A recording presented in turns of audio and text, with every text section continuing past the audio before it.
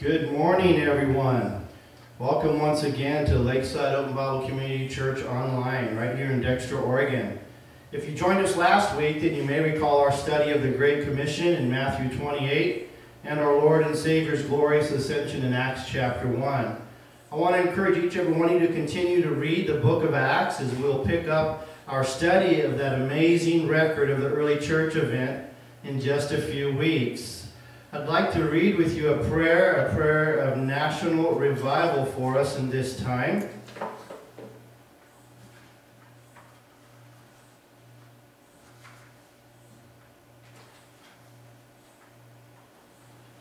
So let's pray. Father, in the name of Jesus, we pray now for this great sleeping giant, the church, who even now has begun to shake herself from her sleep. We pray that she would awake to righteousness and holiness in every denomination and every body of believers and slumber no longer. We pray we would begin to unify under the blood-stained banner of the cross and preach the gospel of the kingdom clearly and boldly in every highway and byway of our nation. We pray that we will not only stand up and speak up, but that we will begin to reap a great harvest in our nation, bringing multitudes to the saving knowledge of Jesus Christ. May this revival of the saints be so encompassing, Lord, that it affects the spiritual complexion of our entire nation and influences our politics, our economy, our media, and our entire society.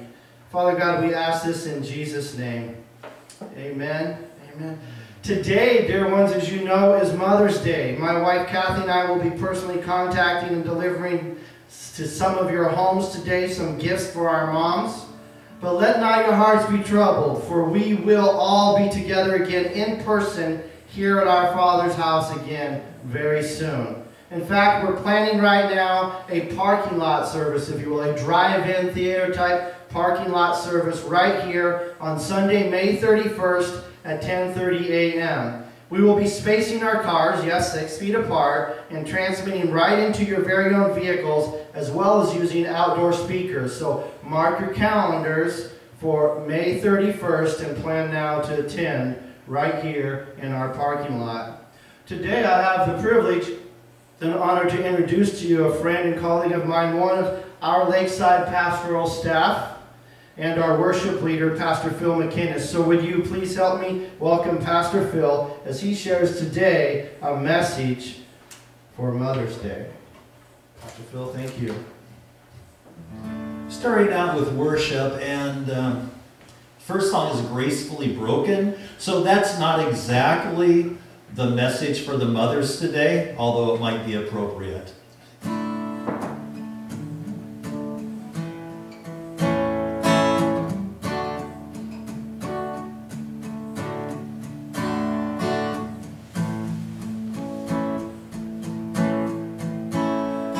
Take all I have in these hands and multiply, God, all that I am, and find my heart on the altar again. Set me on fire, set me on fire.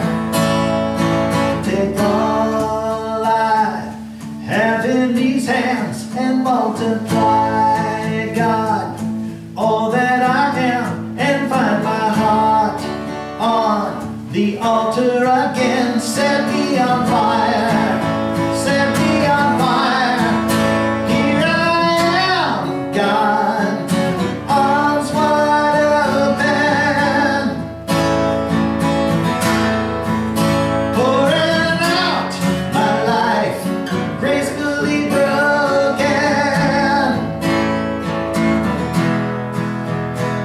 My heart stands in awe of your name. Your mighty love stands strong to the end. You will fulfill your purpose for me. You won't forsake me. You will be with me. Here I am, God, arms wide open, pouring out my life, gracefully broken.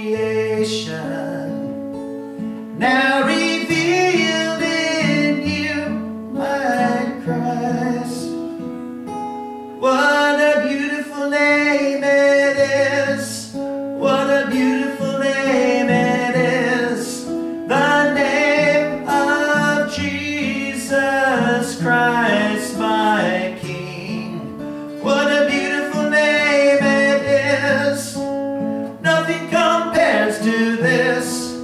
What a beautiful name it is, the name of Jesus. You didn't want heaven without us, so Jesus, you brought heaven down. My sin was great, your love was greater. What could separate us now? What a wonderful name it is. What a wonderful name it is. The name of Jesus Christ, my King. What a wonderful name it is. Nothing compares to this. What a wonderful name it is. The name of Jesus. What a wonderful name it is. The name of Jesus. Death could not hold you. The veil tore before you. You silenced the boast of sin and grave. The heavens are roaring the praise of your glory, for you are raised to life again. You have no rival, you have no equal. Now and forever, God, you reign. Yours is the kingdom, yours is the glory, yours is the name above all names. What a powerful name it is. What a powerful name it is. The name of Jesus Christ, my King. What a powerful name it is. Nothing can stand against. What a powerful name it is. The name of Jesus. What a powerful name it is. The name of Jesus. What a powerful name it is. The name of Jesus.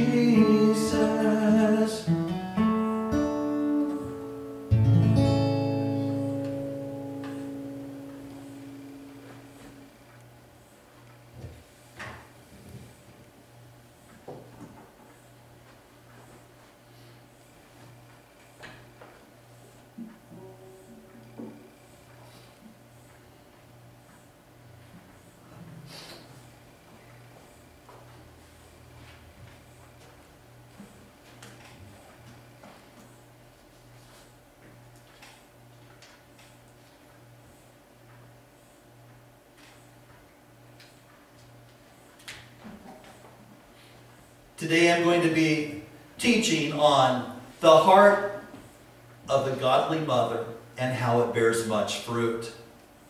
Mother-in-laws get no respect. In a matter of fact, a young married woman was complaining to her husband, "You hate my relatives." And he responded by saying, "No, I don't. In fact, I like your mother-in-law more than I like mine." Again, mother-in-laws get no respect. In fact, they have become the brunt of many jokes. For example, one joke states, "I always know when my mother-in-law knocks at my door because the mice jump in the traps." Mother-in-laws get no respect. While many of the jokes are meant to be funny, they're evidence of this truth, and that's that many people don't have a good relationship with their mother-in-laws. And that is what makes this story especially significant and amazing. It gives us a hope for our own relationships as it provides a godly example for us to follow. The heroine of our story is named Naomi. The story begins with famine in Bethlehem, and a journey to Moab, which by all appearance was a place of life, hope, and blessing. Naomi, her husband Elimelech, and their two sons Mahlon and Chilion went to Moab. Moab was a small kingdom on top of a fertile plateau just east of the Dead Sea, which meant there was food. So what could go wrong, right? In a time of famine, you want to be at a place that has food. Again, what could go wrong? Well, things started going wrong. First, Elimelech died, and while his death did bring heartache, obviously, to Naomi, she was still okay because she had her sons. Her sons ended up marrying Moabite women named Orpah and Ruth. They were all one happy family until the unthinkable. Naomi's sons died, leaving her with only her foreign daughter-in-laws. They were no longer bound to her by marriage, only by relationship. She was desolate, in despair, and ready to go back home in Bethlehem. And this is where our text begins. Our text is Ruth chapter 1, verses 6 through 18. The first thing that we learn from our text is that the heart of a godly mother bears much fruit through tenderness. Verses 6 through 9 say, "Then she arose with her daughters-in-law, that she might return from the country of Moab. For she heard in the country of Moab that the Lord had visited his people by giving them bread. Therefore she went out from the place where she was, and her two daughter-in-laws with her. And they went on the way to return to the land of Judah." Verse 8, "And Naomi said to her two daughters-in-law, 'Go, return each to her mother's house. The Lord deal kindly with you, as you have dealt with the dead and with me. The Lord grant that you may find rest, each in the house of her husband.' So she kissed them, and they lifted up their voices and wept." Naomi's tenderness is exemplified by her broken heart, which initially was implied because her husbands and sons had died, and she obviously was going through grief. But later it was demonstrated further the depths of the grief that she was feeling. The important thing to know about tender-hearted people is that people who are the most tender-hearted are often the ones who experience grief most fully. For example, I get to go into senior homes and provide support for staff and for residents. And often it's the caregivers who provide the most loving, supportive care who experience the greatest depths of grief. They love, they adopt people as their grandparents or parents, and it really hurts when they lose them.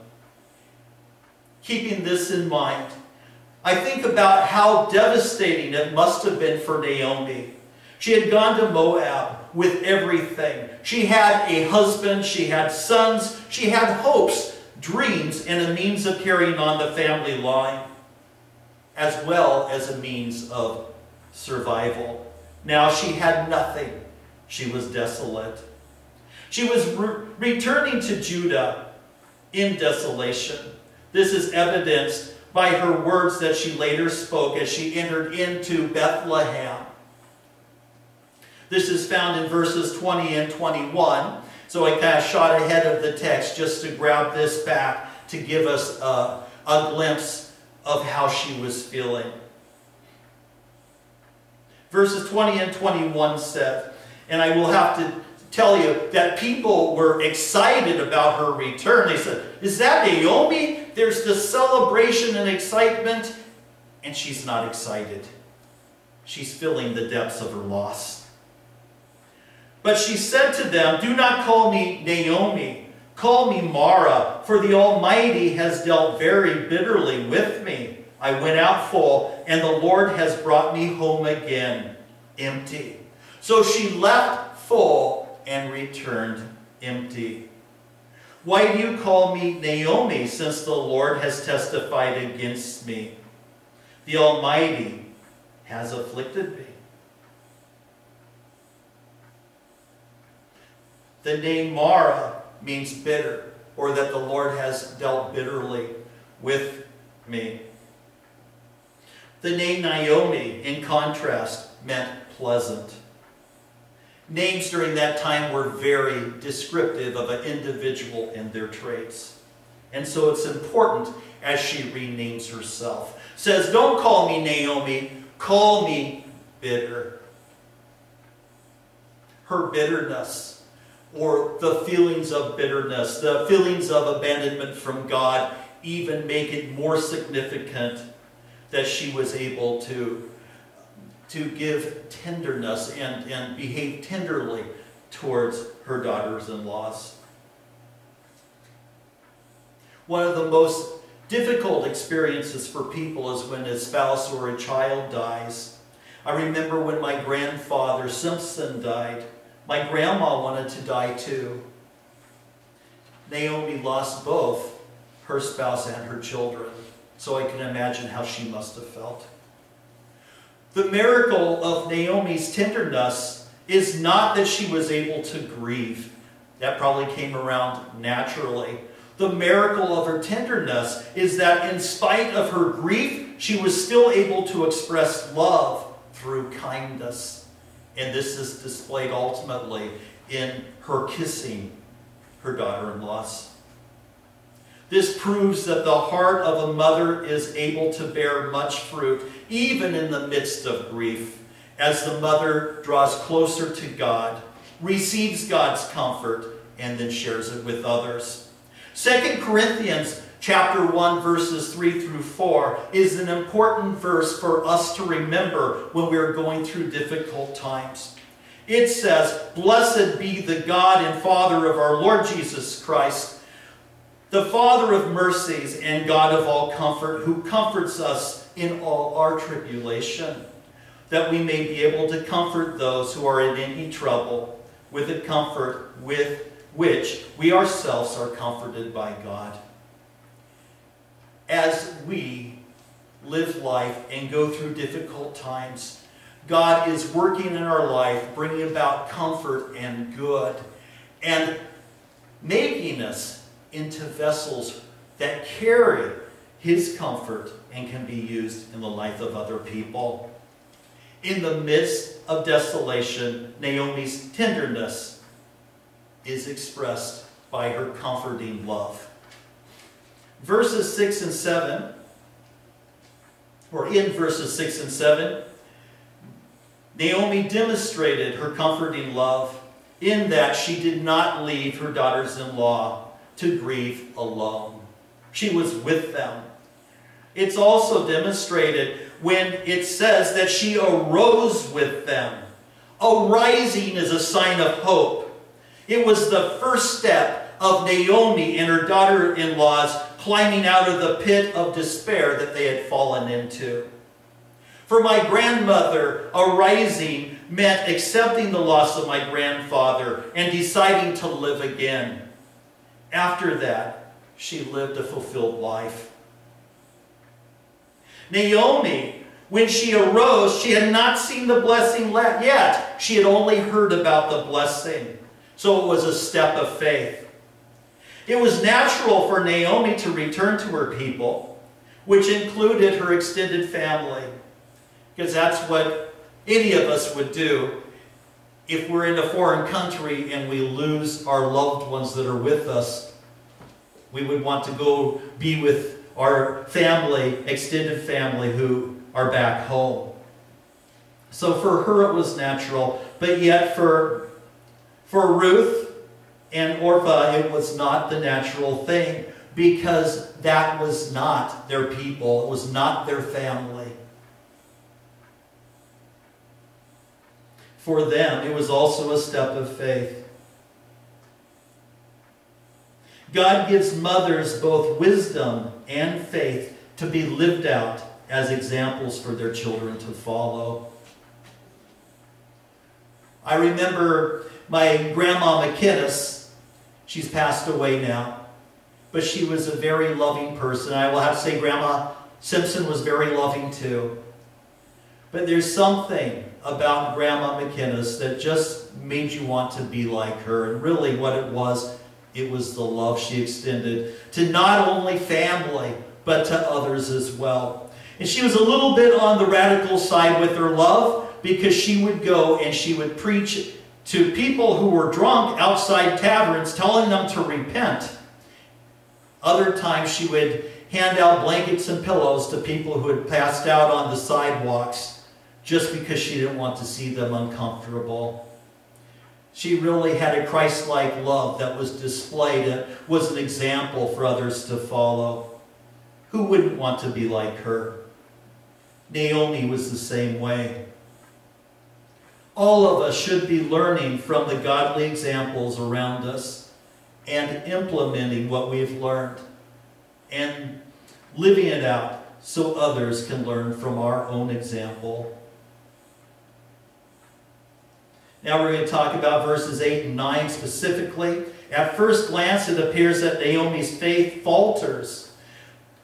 Like Peter when he was walking on water, as he took his eyes off of Jesus and began to sink. This happens when she tells Ruth and Orpah, "Go return each to her mother's house. The Lord deal kindly with you as you have dealt with the dead and with me. The Lord grant that you may find rest each in the house of your husband." And it may have been faltering faith when she expressed that. And yet, what is more evident is Naomi's attempt to place the welfare of her daughters-in-law, who really had become her daughters, before her own welfare. And that is an expression of love. For Ruth and Orpah, there was no welfare available where they were living, or where they were going to be going, which is Bethlehem. And they had no extended family there. And on top of that, they would have been looked down on as being Moabites or strangers in the land. Her prayer for them is also evidence of her love, which was a self-sacrificing love, which I believe that God gives all mothers for their children. It is seen in 8b and 9 when she says, "The Lord deal kindly with you as you have dealt with the dead and with me. The Lord grant that you may find rest, each in the house of her husband." This is evidence of her continued faith in God. She was looking for God to provide for them in their former situation back at their homes. A mother's love is most fruitful when it's combined with faith. The fruit of Naomi's love and faith was the devotion her daughters-in-laws had for her. They not only cried, but they followed her. They were willing to give up their own mothers and time with their own mothers for her sake. And that speaks of the depth of her love for them. Now, mothers, you have a great opportunity to bear fruit in the life of your children as you identify with their painful experiences.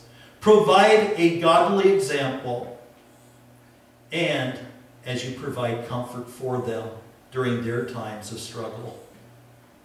The second thing we learn from our text is that a heart, or the heart of a godly mother, bears much fruit through truthfulness. Now, in this portion of Scripture, which will be verses 10 through 14, we see Naomi as cutting to the heart of the issue. She's a straight shooter. It says, "They said to her, 'Surely we will return with you to your people.' But Naomi said, 'Turn back, my daughters. Why will you go with me? Are there still sons in my womb, that I may be that they may be your husbands? Turn back, my daughters. Go, for I am too old to have a husband. If I should say, I have hope, if I should have a husband tonight and should also bear sons, would you wait for them till they were grown? Would you restrain yourselves from having husbands?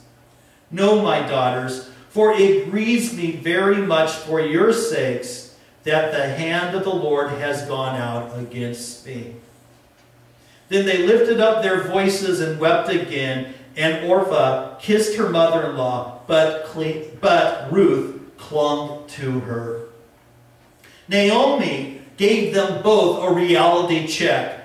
First of all, she had no sons for them. And second of all, there was no future or no perceivable future if they stayed with her. Her advice or her questions she gave them about sons really reflects back to Deuteronomy 25, 5 through 6, which says, if brothers dwell together and one of them dies and has no son, the widow of the dead man shall not be married to a stranger outside the family. Her husband's brother shall go into her, take her as his wife, and perform the duty of a husband's brother to her. And it shall be that the firstborn son which she bears will succeed to be the name of his dead brother, that his name may not be blotted out of Israel. So Naomi was really upholding or wishing she could uphold this tradition that is found in Deuteronomy 25 of keeping it within the family. And so her son's name wouldn't be blotted out. She would love to have that take place and to continue to have Ruth and Orpah as daughters, and yet she realizes that she is unable to provide that for them. It isn't even anything that would ever have a chance. This really grieved Naomi that she could not provide for their needs. And what is interesting, she didn't say, this grieves me because my line or my lineage ends right here, because I'll never have children, which means I'll never have grandchildren, and they'll never have children and grandchildren. She didn't focus on her own needs. Her mother's love caused her to focus on the needs or the loss of her daughters-in-laws. Oftentimes you hear people say, God, why has this happened to me? Or, why did you allow this to happen to me? And it's all about them. But not for Naomi. She grieved because the way her loss affected the lives of her daughters-in-law who she loved. Her statement was spoken out of grief and in love. It would have been easy for her to try to manipulate them using her grief, or even looking at her own needs, and even perhaps holding back the truth from them. Right? She didn't have to tell them, you're never going to, I'm never going to have sons for you to marry, and, she could have just kind of kept that to herself and just gone on her way. And yet, her heart of a mother didn't allow her to. It was the fruit of Naomi's truthfulness that caused Orpah to kiss her and then go back to her own home. And maybe have a good life even, while Ruth ended up clinging to her in love. One thing we can learn about the heart of a mother when it comes to Naomi is that while she said, go home, she didn't command them to, and then she gave them questions that allowed them to decide on their own. So they weren't coerced. It was by their own love, then, that they either went home or stayed. Wonderful example of how to use questions in a way that can promote good in the life of those that we love. So mothers, you have a great opportunity to bear life in the lives of your children as you speak truth and love. You are not responsible for their responses. You might even be disappointed by them.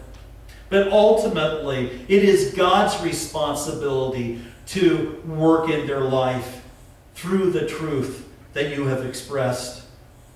So pray for your children. Speak the truth in love. Continue to love them, but put it in God's hands. The third thing we learn from our text is that the heart of a godly mother bears much fruit through transformation. Or we might say it this way, a godly mother's love is transforming. Verses 15 through 18 say, "And she said, look at your sister. Look, your sister-in-law has gone back to her people and to her gods. Return after your sister-in-law." But Ruth said, "Entreat me not to leave you, or to turn back from following after you. For wherever you go, I will go, and wherever you lodge, I will lodge. Your people shall be my people, and your God, my God.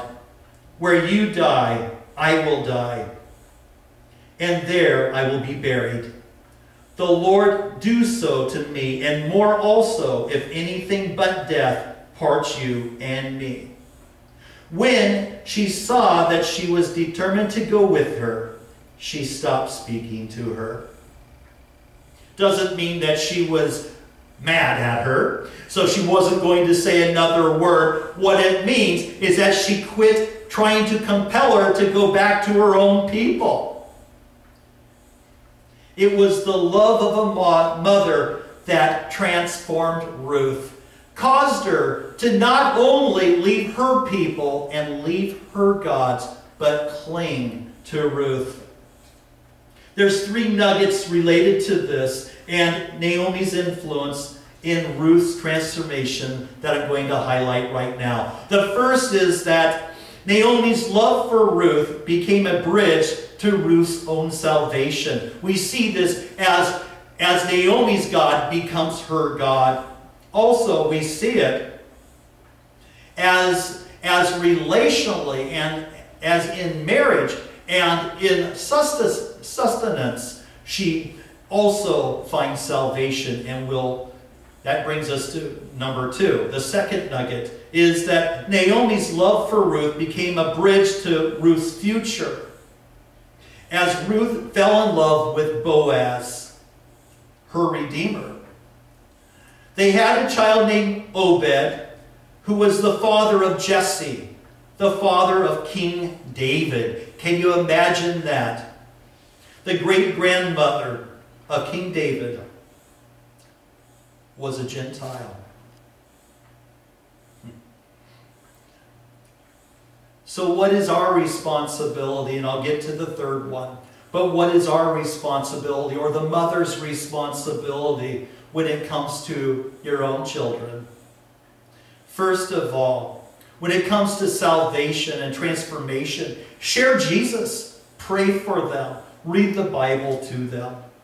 Second of all, when it comes to how things work out in life and just their welfare, affirm and support their future.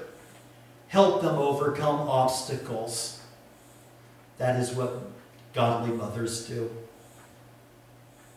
The third nugget, ultimately, Naomi's faithfulness as a mother blessed not only Ruth, but has blessed the whole world as Ruth, a Gentile, became an ancestress of Jesus himself.